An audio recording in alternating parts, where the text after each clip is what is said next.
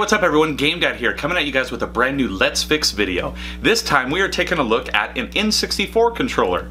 Now, a very common thing that happens with these is over time these joysticks start to kind of lose their stiffness and they don't have very good action in them anymore. They get really loose and they tend to travel. So in this video, I'm going to show you guys how to crack one of these puppies open and replace that joystick. Alright, so here we have a typical N64 controller, that nice standard gray, and this controller has the same issue that a lot do, and that is the joystick. Now, it is a little bit hard to tell, but this joystick definitely has some travel on it. It is just, it's not crisp anymore, and it's a very common problem that happens with these. So you can easily get these nice aftermarket joysticks, and it's just a matter of replacing it. So this one, it's got some nice action to it still, whereas this one has just seen better days. So we are going to take this apart and put this joystick in instead. And as we do that, we are actually going to clean up this controller as well. I've got my trusty microfiber cloth right here. I've got my isopropyl alcohol, and we are just gonna hit it hard and get rid of all the gunk that's all over this thing. So first thing we're gonna do, I'm gonna be using my iFixit toolkit again, and I am just going to remove the multitude of screws that come in an N64 controller. It is kind of nice. They do not require any kind of special bit. They just use some nice Phillips head screws. So I'm going to use the lid to this. It's got a nice little grid in it to work with, because from what I remember, these actually have a couple different size screws in here. So better safe than sorry. Organize it as we go. I don't know why this needed so many screws, why maybe they couldn't just use some snaps or something like that, but I did not work at Nintendo. I did not get involved with any of that decision, so I just have to deal with it. Wiping off all the dust on these screws as I go. I like to make sure I keep everything in the same order, just in case. Now, something to keep in mind with these old N64 controllers is the triggers and the cable itself can be a little bit testy whenever you are working with it. So just make sure you keep that in mind and watch out so you don't lose any of the screws. All right, now I believe, is that it? Let's see here. Go ahead and pop this free. Now another thing is these posts tend to be a little bit fragile on the inside of these controllers. Let's see here.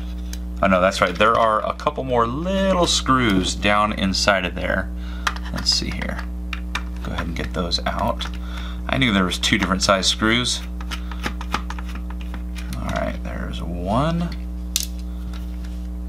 And let's get the other one out.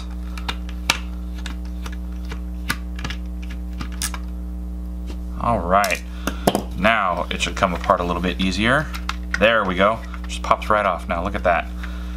And on the inside, if you've never seen it, there's the inside of an N64 controller. Fancy, with its weird alien design. Alright, and here we have the board itself. Now what I am going to do is, I'm just going to wipe this down a little bit. It does have some dirt and gunk and stuff inside of here. When it looks like a little bit of broken plastic was inside of there. It doesn't look like that went to anything super important though. Oh, actually, yeah, it won't matter. It actually is a piece of this right here. That is the snap that holds the button onto the actual joystick. So we are gonna go ahead and get rid of this piece anyways. So that doesn't matter that that's broken. All right, let's see here. I'm gonna go ahead and just kind of set the triggers out of my way. That way I don't lose them or mess anything up. Get some of my trusty isopropyl alcohol. And a very common thing that happens with controllers, not just N64 controllers, but any controllers that have a seam, is it gets nasty. People eat food, play games, eat food, play games, and just get a multitude of nasty, nasty gunk on these. So do your local game store a favor if they take trade-ins, things like that. then do them a favor, just crack your controller open, clean it up for them. I mean, why would you put somebody through this? It's nasty. So, and some people give me grief because I don't wear gloves when I do the cleaning like this, and that's just because that's what soap is for. I mean, who cares? It's just plastic. I know I'm not dealing with anything toxic or anything like that. I can always wash my hands when I'm done. Alright, getting all those edges nice and clean. I am going to have to wash this microfiber cloth after because it's getting nasty. Get all those edges, and it'll just make it feel cleaner whenever you hold it as well, which, I mean, why would you want to feel all kinds of nasty like chip and soda grime and dirt and everything from somebody else's childhood? No thanks. I had my own dirt and grime from my own childhood. I don't need somebody else's. Alright, I'm just gonna wipe down a bit of this cord right here. Actually, I'll just wipe down the whole cord, might as well, right? So I'm just running it through the cloth. Get all the dust and goodies off of it. Oh, there's a knot in the cord. Let's get rid of that. There we go. Alright. Crack that open. Oh, that has got the letter M on it from the previous owner. I'm going to go ahead and just wipe away any existence of that. Sharpie on plastic. Man, do I hate that. Talk about a collecting pet peeve. At least it's not on a paper label. That's even worse. Alright, almost got that off of there. Little rubbing alcohol, little elbow grease. Good as new. Perfect. Alright, a little more dust in there. Okay, so let's get this cord back out of the way. Now, we have, I believe it is just 3 of them. We have 3 screws holding in the actual joystick, and then we have one little connector right here. I'll go ahead and zoom that in for you. So you can see this is the actual joystick assembly. We've got a screw here, here, and down in here. And then we have this little connector right here. So we're gonna go ahead and just unplug that connector. Okay, I don't care if I pull by the wires on that or anything, it's busted anyways. Then we're gonna undo these 3 screws. Those you wanna save. Most of the time, replacement parts like the joysticks do not come with the extra screws, so keep that in mind. Don't just toss those away. Always save your screws. You never know when you might need them for another project. There we go. Get that one out. Oh, give me that screw. There it is. Maybe. There. Alright, so there's the old busted joystick. Here's the nice new crispy one. And we are just going to toss that aside. Okay. Let's fix that zoom for you guys. And all we're gonna do is set this guy right down in here. Just right over the top. We're gonna throw the screws back into it. Thank goodness for magnetic screw heads. Tighten one of them down, that way it won't pop out on us. Zoom back out a little bit.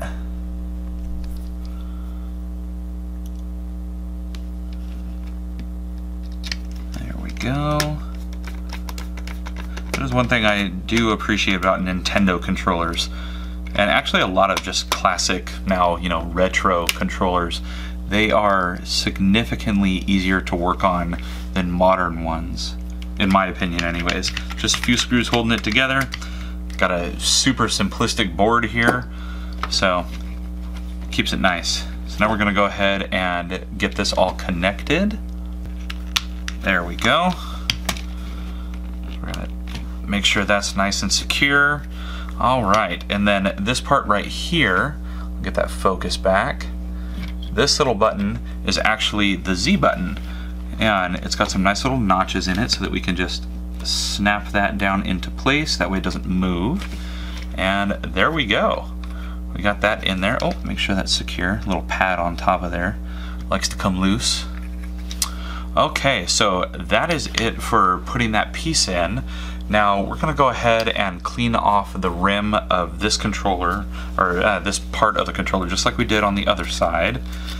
Want to make sure we don't just add gunk back into everything else that we had. We'll zoom this back out again. Get this guy out of the way. We're just going to go through, wipe it down a little bit more. Get rid of all that buildup from time and potato chips. Yeah, definitely be nice to your game store people. Don't give them gunked up controllers, because then they just have to clean it, and that's not cool. They got more important things to do than sit there cleaning gunk out of a controller that an owner could have easily taken care of. Get a little more alcohol on there. Oh, that's better. Alright. Get that all wiped down.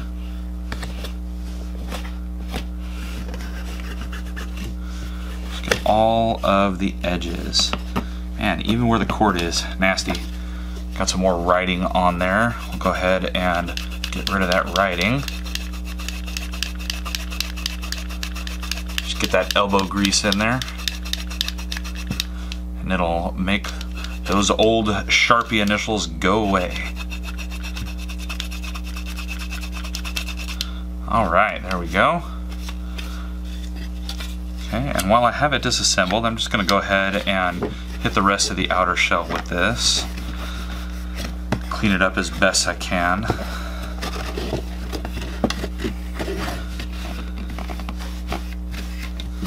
There we go. Alright, so now I'm going to go ahead and put this back together. First things first, I need to put these little triggers back in where they go. Wipe those down on the way in.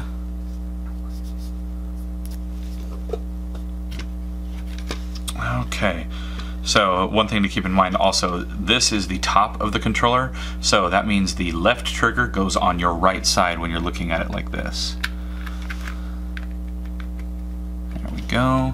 We'll wipe down the right trigger. Just make sure it's all nice and clean. Don't gunk anything up when we put it back. Nice little guide holes everywhere. Awesome, got some good action on there.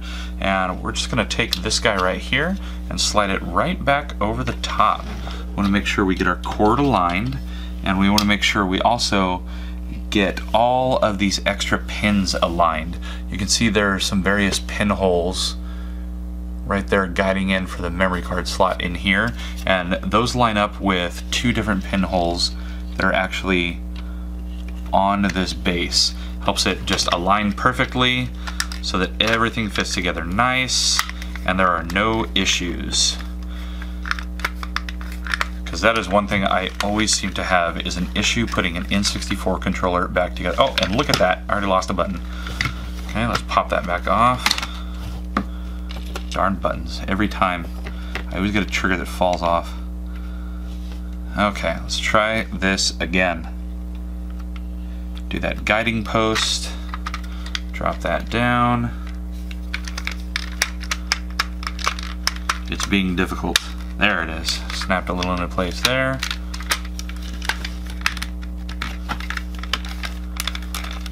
It wants to go together.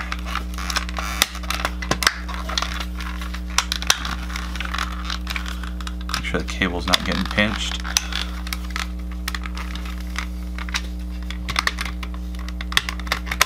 Line up all the little posts. There we go, getting in line.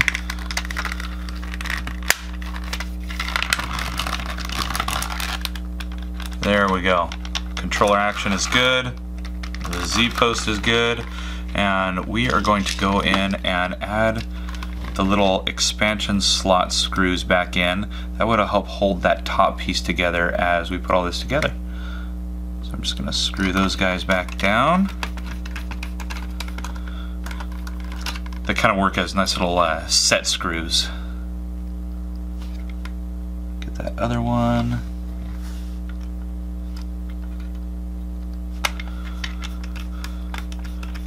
Little tiny screws and large hands, not usually a good combination. So sometimes if you just kind of shift it around, that will help it find those screw posts so that it sits nicely in there. It's always that center one that has an issue.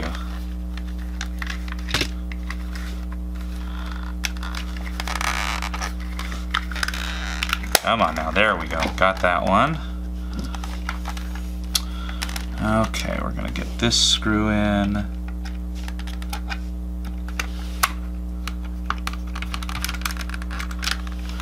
As you slowly piece it together, it makes finding those screw posts a little bit easier. That way you don't have things that are constantly shifting around in it. I like to always check the triggers as I go to make sure I'm not reaching any pinch points. Go ahead and get this one in. There we go. Get the other side.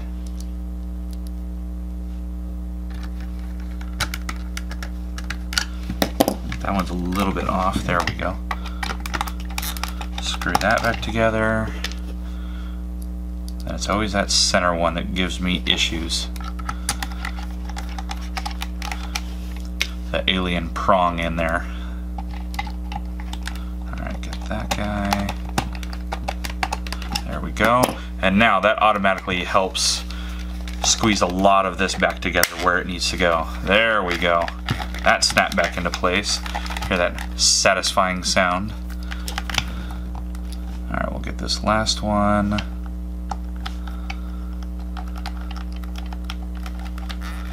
There it goes. And there we go.